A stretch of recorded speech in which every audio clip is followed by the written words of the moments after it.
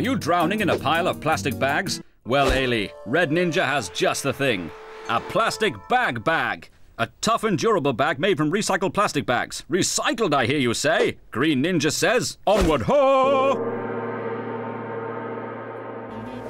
You will need a sewing machine, an iron, an ironing board, some baking paper, a small length of rope, and your plastic bags.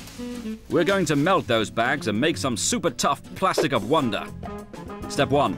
Take a bag and cut off the bottom and then the handles. Turn the bag inside out, then fold over twice until you have one strip.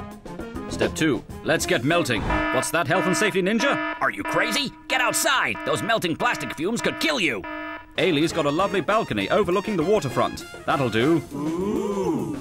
Sandwich the bags between 2 sheets of baking paper. Iron until the plastic melts together, then repeat.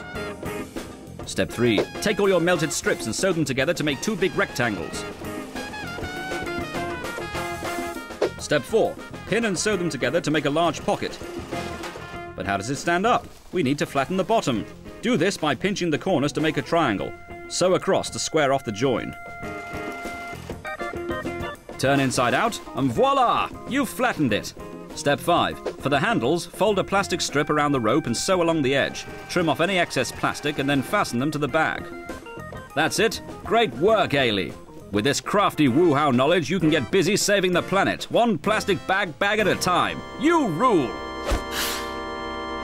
That about wraps up the programme for this week. For more juicy tidbits from the Woo How Vault, go to the BBC Three website.